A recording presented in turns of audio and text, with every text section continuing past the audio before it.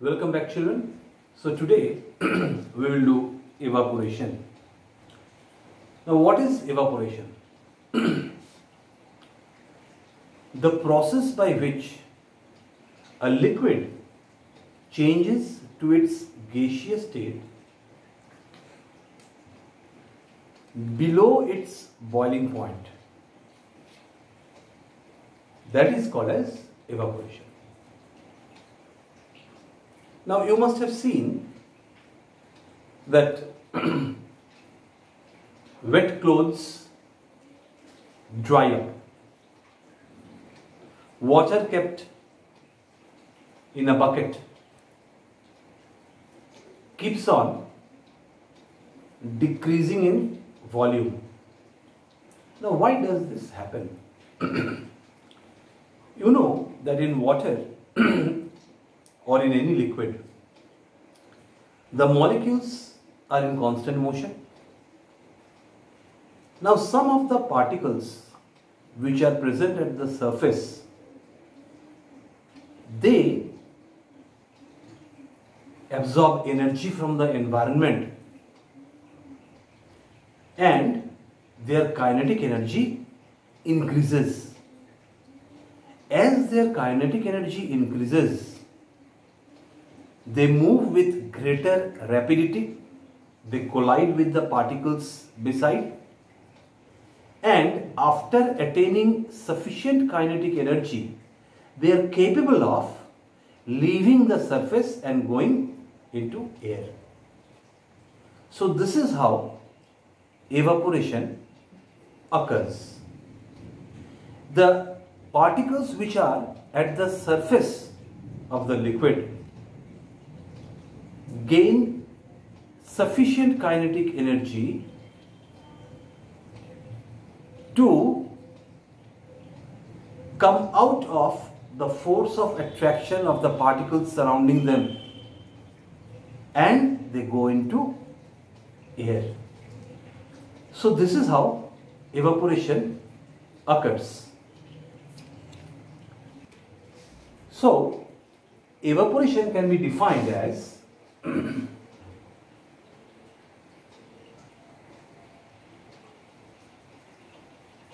the phenomena by which a liquid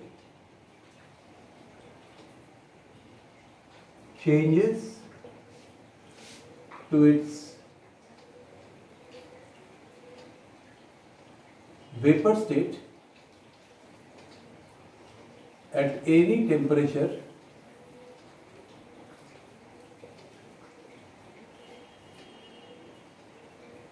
below its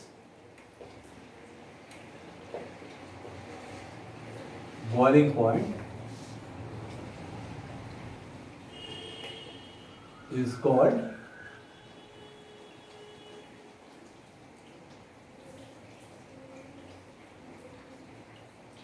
evaporation.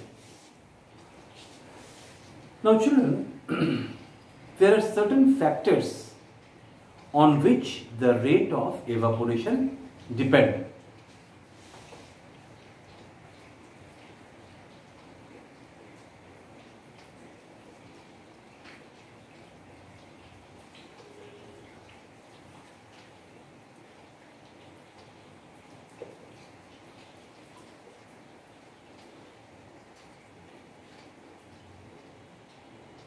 First,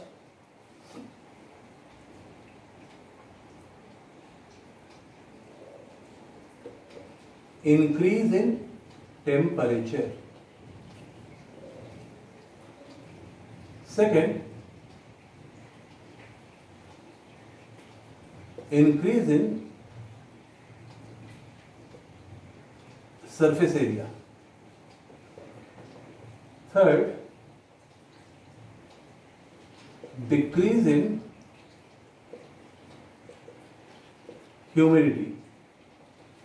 Fourth,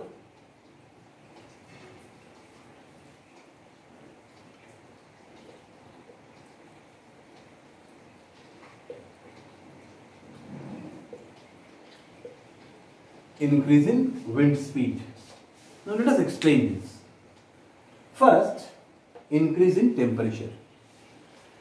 When the temperature of the environment increases, then rate of evaporation also increases. You must have observed that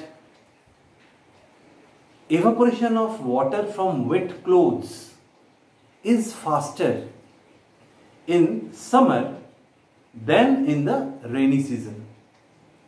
Why? Because in summer season, the temperature of the surrounding is very high. As a result, evaporation of water from wet clothes becomes faster. Very simple. The water particles absorb heat from the surrounding quickly. They gain enough kinetic energy and leave the wet surface and go into air. Next is increase in surface area. Now you must have observed that whenever you want to dry wet clothes, you hang them on a rope or on a wire by spreading them, right? Not by folding them, but by spreading them. Now why? Now whenever you spread, the total surface area, the total wet surface area is increased and water particles are allowed to move away from the wet cloth quickly, many at a time.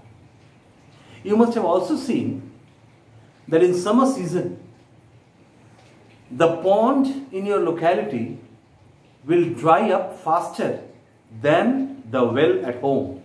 What is the reason?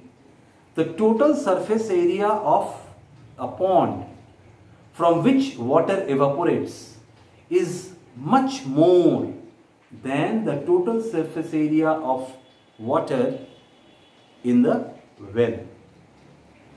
Clear? So by increase in surface area, the rate of evaporation increases. Next you come to decrease in humidity. Now what is humidity? Humidity is the total quantity of water vapor which the atmosphere can hold at a given temperature. Now if the quantity of water vapor in the air is less, then evaporation will be faster. For this reason, you will find that in the rainy season, it becomes difficult for wet clothes to become dry, because the atmosphere is already filled with lot of water molecules. Lot of water vapor is there in the atmosphere. Hence, the rate of evaporation of water will be much less. But in summer season, when the atmosphere do not have much humidity, when the humidity is much less, evaporation becomes faster. Lastly, wind speed. You must have observed that when a gentle wind is blowing, the clothes dry up faster, which are spread on the ropes or on the wire kept on your terrace. Why? Because as the velocity of wind increases, as the speed of wind increases, it hits the water molecules in the wet cloth, it strikes the water molecules on the wet cloth and drives them away and takes them away with it, carries them away with it. For this reason, rate of evaporation increases with increase in speed. So children, please remember these four factors on which the rate of evaporation depends. First is increase in temperature, means increase in temperature of the environment. Second is increase in surface area. Third, decrease in humidity, and fourth, increase in wind speed. So these four conditions makes the rate of air pollution faster. So thank you for today. In the next class, I will tell you the difference between evaporation and boiling.